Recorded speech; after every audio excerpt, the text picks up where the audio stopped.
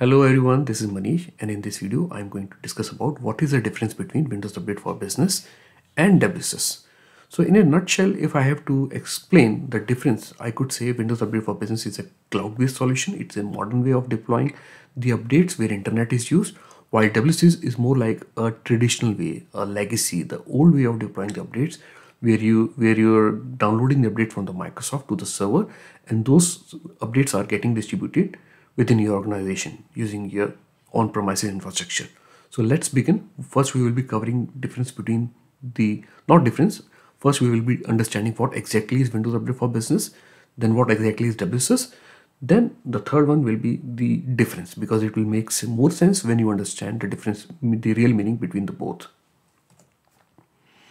So what is Windows Update for Business? So it's a modern way of deploying the updates. I mean to say that here you are getting the patches directly from the Microsoft, and there is no server involved. There is no on-premises infrastructure requirement. So all the devices will be getting the updates from the internet. So those updates can be in form of, I mean to say, what updates we can deploy. It could be quality updates, feature updates, driver updates, and other Microsoft updates. So those kind of updates. So other Microsoft updates means apart from Windows, there are so many other different various Microsoft products. So those updates can also be deployed using the Windows Update for Business policy. So Windows Update for Business policy is like a normal update only, which used to get employed for your home PC. But what exactly makes it different from your home PC kind of experience? Here we have the administrator has more control of when the patches will be offered. So when I'm saying when the patches will be offered means defer the update. So I can defer the update for 3 days or 4 days after the release. So after when the defer period has been gone, then the update will be offered. So user will be having an option to install the update. But what will happen if user is not installing the update? In that case, the deadline will kick in. So we can define the deadline also, that after defer update, after 2-3 days of defer, there is a deadline. So because if user is not actioning after 2 days, deadline will kick in. And when the patch is installed, there is still an option that not to reboot the device using the grace period. Using grace period, we can control the restart behavior so that the user will keep on getting the pop-up in terms of toast notification in the taskbar. It requires a very minimal configuration for Windows Update for Business. You can also push the patches. We can expedite the updates as well, the out-of-band updates. And finally, the important thing is Windows Update for Business policies doesn't allow you to select the update. It's not like the WSUS where you are selecting and approving the update. Here, once Windows Update for Business policy is configured, device is going to get all the updates. You don't have an option to select any one specific cumulative update or maybe .NET framework or something. You will be getting all the updates. Let's come to the WSUS. WSUS stands for Windows Server for Update Services. So when I'm talking about WSUS, it's not just WSUS. I'm also talking about SCCM when configured as a software update point, because in the backend it is utilizing the WSUS only. So WSUS is nothing but a server role which is installed on a Windows server. So once you install this role and configure it on a server using standalone or using SCCM, so what happens is the catalog is downloaded from the Microsoft. Once that catalog is downloaded, then we approve the updates based upon users start sending compliance that which update they require, which they don't require. Based upon that, we push the update for a specific time. So we have a granular level of control, which update we wanted to install, which we don't want to install.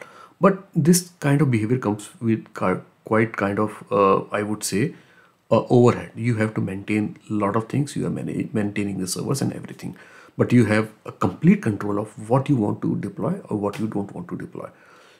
As you are owning the server, you have to manage it. You are managing, you have to take care, you are responsible for downtime of the server. So everything comes to the administrators who are managing these servers.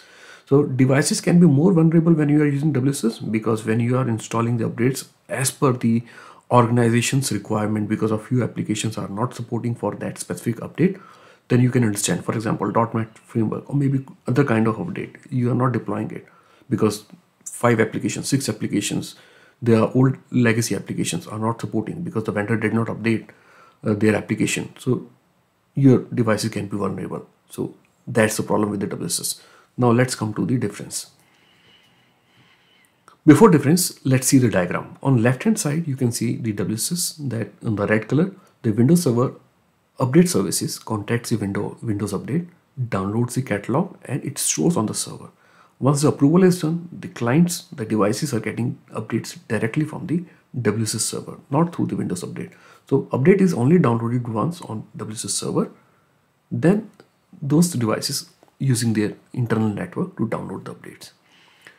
To the contrary, on other hand, Windows Update for Business policies, devices are directly getting the updates from the Windows Update.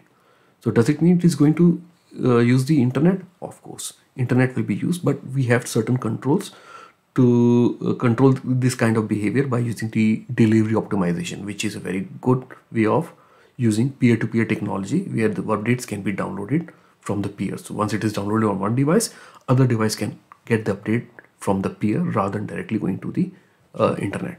So I will be covering in a separate topic, but there is an option available for delivery optimization, which is pretty much comes very hand in hand. Now let's understand the difference between Windows Update for Business and WSUS. Windows Update for Business, as I told you, it's a cloud-based solution. Patches are downloading from the Windows Update services, so internet is used. While WSUS, on the other hand, it's a completely on-premises solution where patches is only downloaded once and you are approving the update. Windows Update for Business, you don't have option to select any update. It is like a kind of a set and forget configuration. Means once it is done, all updates will be deployed. While at WSUS, you have a granular level of control, which update you want to approve, which you want to download and deploy.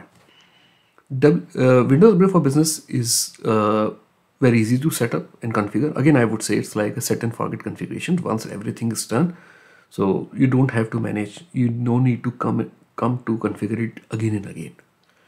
While for WSUS, it could be pretty much very tedious work, because here you have to every month you have to do the work. Not only that, you need to have an on-premises infrastructure. You also need a group policy to configure to point the devices to a specific Windows Update server. So how it can be done using a group policy, or it could be done through the SCCM as a local policy. So Windows Update for Business can be implemented either through Intune portal or group policy. Windows Update for Business is easy to set up and configure. It's pretty much very easy. It's not so difficult. While when I am talking about the WSUS, you need to have a server role installed, WSUS server role installed, and you are not only doing that, you are managing it. You have to configure the software update point to start using the WSUS. So it's a complex kind of setup you have to do. Okay, Windows Update for Business can be implemented through Intune and group policy. It can be done through both the ways. While WSUS, if we are talking about, it can either be done through group policy or through the SCCM configuration when you are using software update point. Windows Update for Business is like a set and forget configuration. As I told you previously, right, that there is not much you are doing in terms of Windows Update for Business. Once your configuration is done, it's like that you are never going to touch until unless there is some issue. But in terms of WSUS, it's a quite tedious task to manage and approve the updates, download the updates. You have to manage the things on your own if you are managing at the granular level, right?